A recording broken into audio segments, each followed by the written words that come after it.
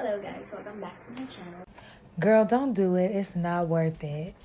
I'm not gonna do it, girl. I was just thinking about it. I'm not gonna do it. I did it.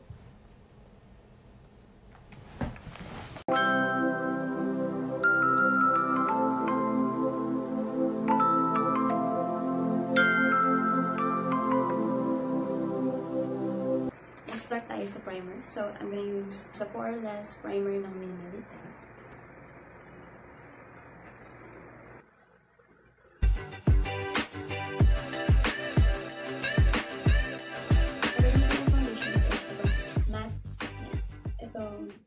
Matte longware ng Sace.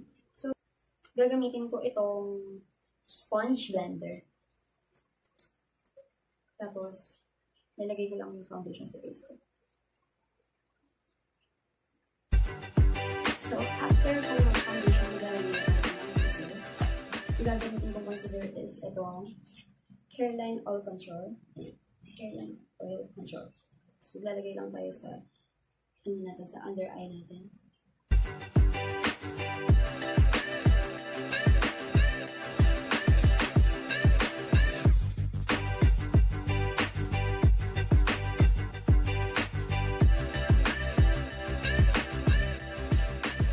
So, after ko mag-consider, gagamitin ko itong mattifying loose powder ng Sace. Yan. Mag-beat lang tayo. So, nalagay lang natin siya sa part na,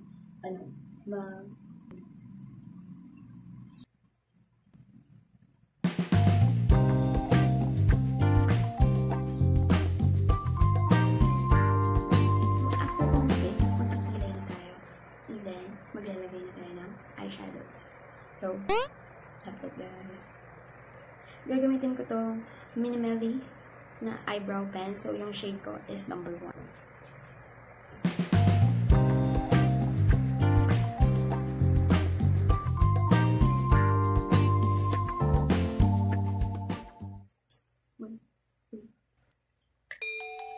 So, mag-move on na tayo dito sa eyeshadow. So, gagamitin ko tong Beauty Creations by Anna. So, gagamitin ko tong color brown.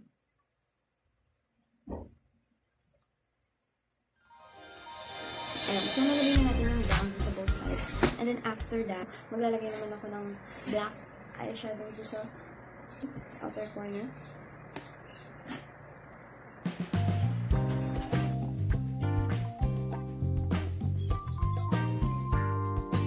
So, I'm gonna use itong concealer ng Sace.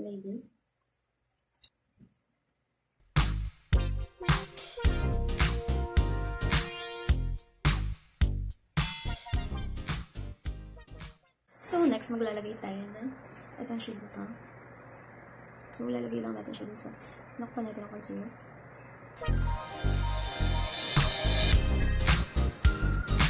Pink brush.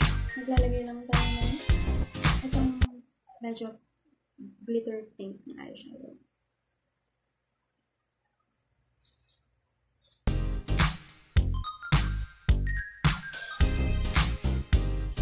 And then after that, gagamitin natin itong medyo orangey na eyeshadow para sa inner corner ng eye natin.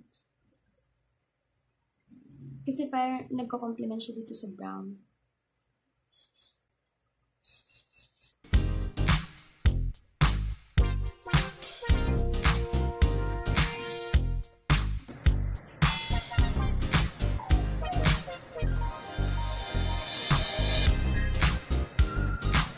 Anyway, this is Maybelline hypercurl na waterproof.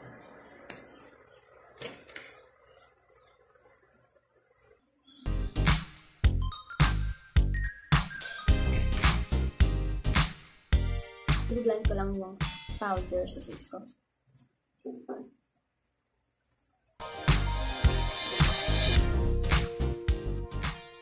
So, next thing that we're gonna do is maglalagay na tayo ng contour.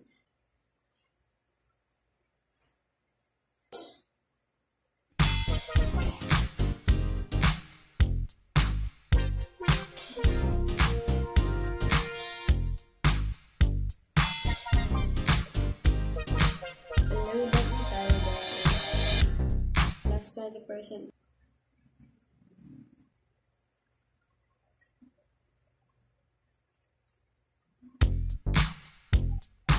is itong color na red.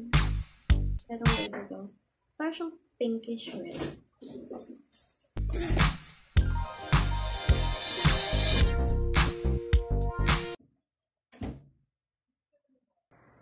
So, yan.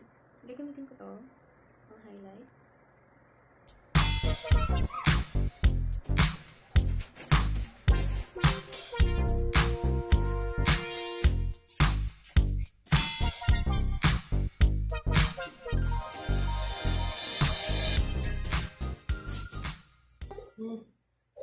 So, magpapalit lang tayo ng damit and then, tatapusin na natin yung TikTok natin.